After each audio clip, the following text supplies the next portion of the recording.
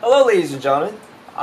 Today I'm going to bring you a video on a modified Atwood machine on an inclined plane, which I am going to do on my washing machine. So without further much ado, please copy down this problem and A, B, and C. These are the problems that I could ask you on an exam. Okay? Alright, so if you're finished copying down the problem, I'm going to start off with the free body diagram. Now remember, free body diagrams do not have any virtual forces. So I'm only going to draw the quote-unquote real forces. I'm going to start off with my force of tension holding up block 2 and the weight of block 2 going straight down. I'm going to do the weight of block 1 and the normal force of block 1. Remember, normal force should be 90 degrees with the surface. And last but not least, I'm going to draw the force of tension pulling up block 1. So that's my free body diagram for this scenario. Notice how I did not create any virtual forces. Alright, now with that out of the way, let's create our net force equations in the x and the y axis. Okay. Now, I'm going to draw my x and y axis on this diagram here to further clarify the directions that I'm talking about. Now, I highly suggest that you do the same when you do your own problems so that you don't get confused. Alright, so any arrow going in this up and left direction will be considered the y, and any arrows that are going to the up and right and down and left direction will be considered the x. In order to create a net force equation, what you need to do is actually include the virtual forces. Now, please do not include these virtual forces in a free body diagram. Okay, I suggest that you redraw the scenario,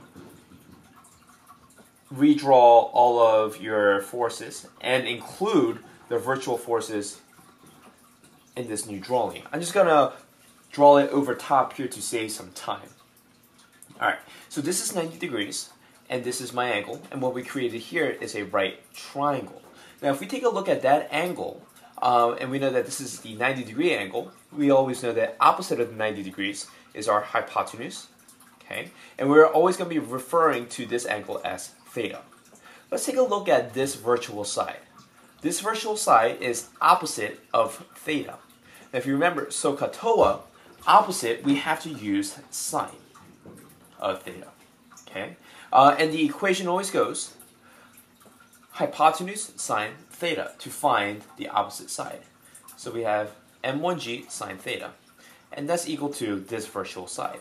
And what this virtual force is telling us is that the box will be accelerating down the ramp due to the force of gravity. This virtual side right here is adjacent to theta, and we know that for adjacent, SOHCAHTOA, ka is cosine, and the equation is always sine, or hypotenuse, times the cosine of theta. So here we have all our virtual forces. Now, in order to create our net force equation, we have to actually adjust the string so that the string goes in a straight line. So pause the video right here and redraw the scenario so that the line, the string is actually straight. And it'll look something like this. Alright, welcome back. If your drawing looks like this, then congratulations, you drew the string so that it is along a straight line. And not only that, but you're wise enough to adjust the force of tension as well as the weight of mass 2. Remember, the mass 2 used to be hanging down here, but what we did is we took all the forces and the mass and we readjusted it so that this object will be moving along a straight line. Now, this is a method that we can use to make our math a lot easier, because before, when the mass was hanging down here, the mass 2 would be dragging mass 1 up the ramp, okay, assuming mass 1 was less than mass 2. So what that meant was that mass 2 will be moving down in this direction, and mass 1 will be sliding up that direction. So we have two directions of motion.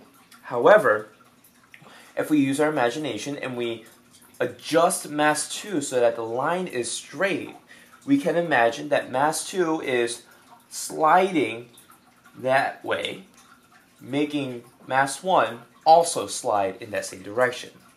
Okay, so in reality, mass 2 is moving down and mass 1 is sliding up. But to make our math and our physics a lot easier, we adjusted mass 2 so that it's floating there, so that when it's being pulled down by gravity, it's going to be moving in the same direction that mass 1 is sliding. Okay? So in order to write our net force equation, let me write that down here. We have to take a look at all of the forces along the x direction. So let's start from down here. We have this force m1g sine theta going to the left. We have force of tension going to the right, making that positive. Negative force of tension going to the left, making that negative. And we have m2g going to the right, making it positive. This, of course, assuming that anything going to the left is negative and anything going to the right is positive. If we were to clean this equation up, we have m1g sine theta plus m2g are the forces along the x direction. And we would do the same process for the net force in the y direction. We have f of n going up, and I'm going to make anything going up positive. And then we have m1g cosine theta going down, and I will make anything going down negative. So there we have it, our two net force equations. Now, question C asks for the acceleration of the system. Now, in order to determine which equation that we have to use to find the acceleration of the system, we have to look at how the object is accelerating. So when mass 2 moves down, it's going to accelerate mass 1 up the ramp, and that's along the x-axis. So I'm going to use my net force in the x direction equation to determine my acceleration.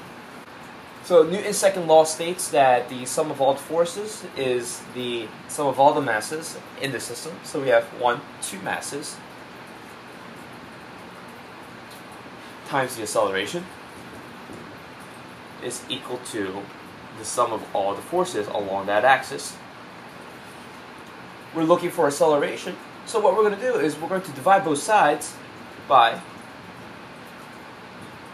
m1 plus m2, so we can get the variable that we're looking for to be alone.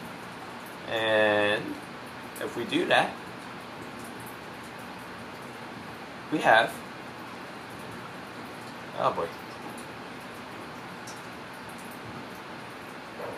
our acceleration, of course being in the x direction. Now if you're wondering what the acceleration will be in the y direction, think about it. If object 1 jumps off the ramp or digs into the ramp, it will have the acceleration in the y-axis. However, it does not do either of those, so our acceleration in the y direction is actually going to be 0 meters per second squared. Now, if you're confused because you're thinking, well, m2, which used to hang down like this, is going to be accelerating in the y direction. Okay, think about it. Remember, our y direction is not straight down anymore. It's along this axis. Not only that, but we readjusted it so that m1 and m2 are going to be moving in one direction. So there is no acceleration along the y-axis.